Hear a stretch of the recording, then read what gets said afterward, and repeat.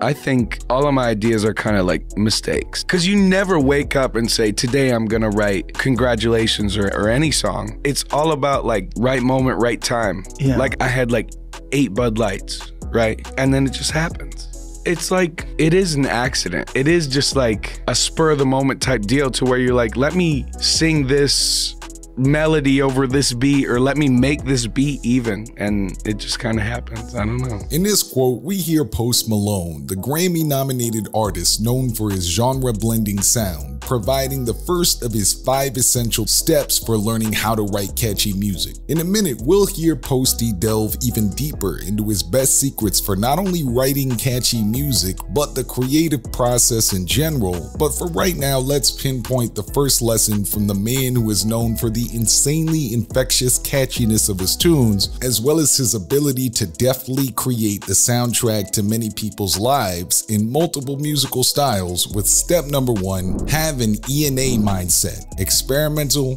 plus adventurous. Post Malone believes that the key to writing catchy music lies in what we have chose to call an E&A mindset, meaning experimental and adventurous. The first part, being experimental, is all about understanding that when it comes to creating classic tracks or writing catchy music or really anything creative, there are no rules. One real-life example of this instant open-mindedness to creativity came during the creation of one of Post's biggest songs ever, Rockstar. The song, which features 21 Savage, started as a freestyle during a studio session. According to the producer Tank God, the beat was created in 15 minutes and Post Malone quickly started freestyling over it. The result was a chart-topping single that stayed on the Billboard Hot 100 for 8 consecutive weeks. An artist of the stature of Post Malone, even at that time, would perhaps not be so experimental as to quickly freestyle to a beat created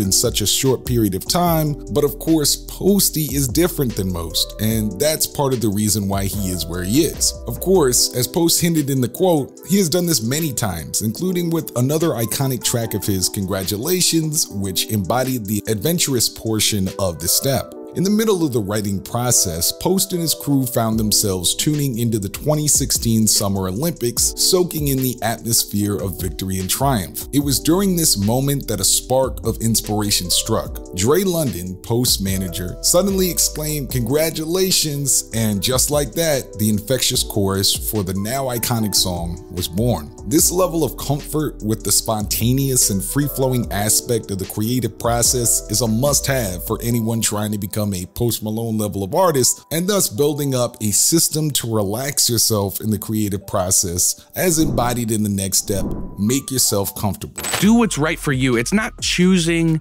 whether you're like, oh, I don't have to do that because I play arenas, I headline festival. Right. It's just like whatever makes you comfortable, because at the end of the day, you just got to be comfortable with what you're doing. In a world where artists often face immense pressure to fit into a particular mold or cater to the expectations of the audience, Post's words are a refreshing reminder of the importance of staying true to oneself. According to the chart-topping artist, the key to success lies in finding your own comfort zone and embracing it wholeheartedly. In fact, Post is so comfortable with finding his own way of being creative that he has admitted publicly that this multi-platinum artist has a one-of-a-kind way of writing on a certain golden throne in order to get more shiny medals for his wall.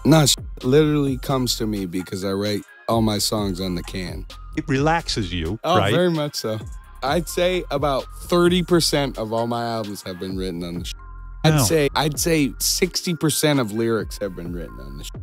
Wow, that certainly makes us wonder what the circle he could be talking about on another of his chart-topping tracks is. Thus, as we see and Post teaches us, when it comes to making music, comfort can mean different things for different people. For some, it might involve experimenting with various genres and styles, while others might find solace in sticking to their roots. Regardless of the path chosen, the underlying principle remains the same. Prioritize your own artistic vision and don't be swayed by external factors. Now, if you yourself are a rapper or songwriter who has been trying to find out-of-the-box ways to increase your creative output and take your talents to a professional full-time level, click the first link in the video description to get our free video course, The Top 20 Songwriting Secrets of Professional Artists, which will give you the absolute best concepts to build off of. But in short, Posty has demonstrated that prioritizing your comfort zone is absolutely crucial in order to learn how to write catchy music, and something you should take extremely seriously.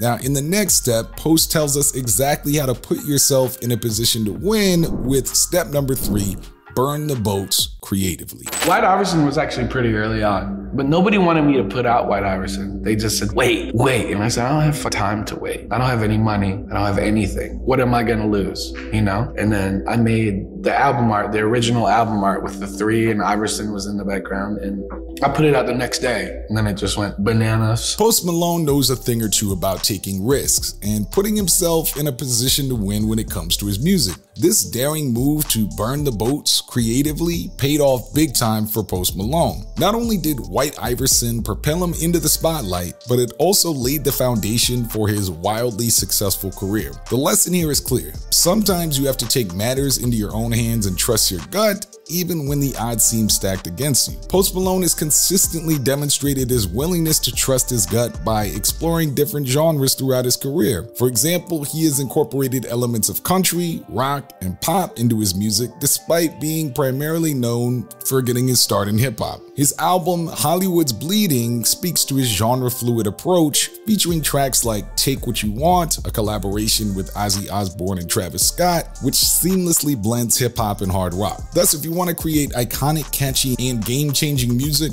burn your boats creatively and don't look back. But make sure to follow step number 4. Don't just make music, share music. They're not my songs, because I make these songs for people to listen to and say, no matter like what I'm going through or no matter what's going on, I'm not by myself, and there's other people who feel like that. Anybody who makes music, I think, is super brave, and anybody willing to express themselves and share that little piece of themselves with the whole entire world. It's not almost, okay, judge me now.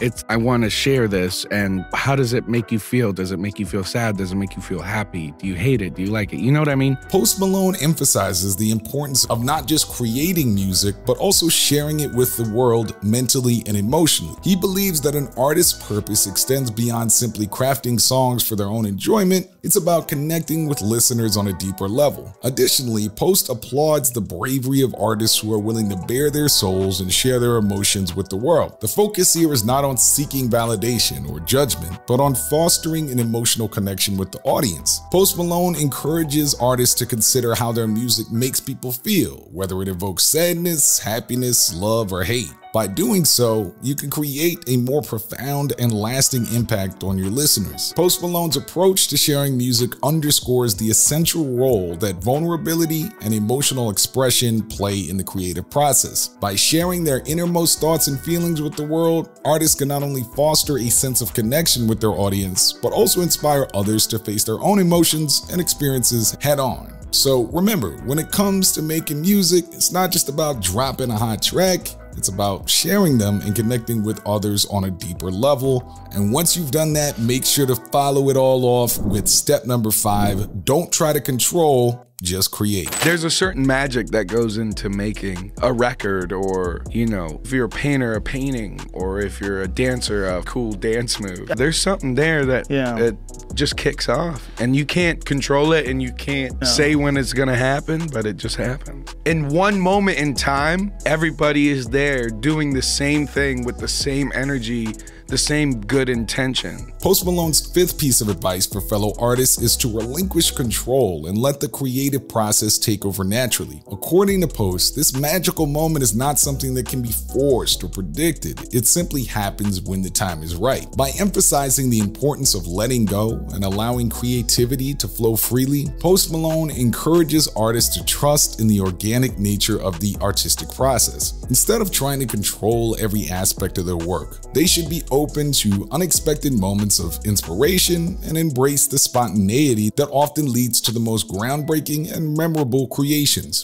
For example, Post Malone and Sway Lee joined forces to create the smash hit Sunflower for the Spider-Man Into the Spider-Verse soundtrack. Embracing spontaneity and trusting their creative instincts, the duo allowed their artistic process to unfold naturally without overthinking or trying to control every detail. Their organic collaboration led to the creation of a track that has not only skyrocketed to the top of the charts, but also appealed to a wide range of fans across various genres. The infectious melody, the catchy lyrics, and seamless blending of their unique musical styles resulted in a song that transcended boundaries and resonated with listeners on a deeper level. By trusting their creative flow and letting go of any preconceived notions of what this song could be, Post Malone and Sway Lee were able to produce a track that has since become a fan favorite and an integral part of the Spider-Man Into the Spider-Verse experience. This example from Posty's career highlights the power of embracing spontaneity and allowing creativity to flourish organically, leading to groundbreaking and memorable creations that are always going to be seen as catchy if you follow all of these 5 steps. Now we want to see you in the comments, what do you believe is Post Malone's catchiest song? I know that's a hard one to choose because there's a lot of them, but what do you believe is his catchiest song? If you're an artist watching this or songwriter, be sure to visit the video description for your free course. I've been your host, the big homie Drew for How to Rap. I'm out.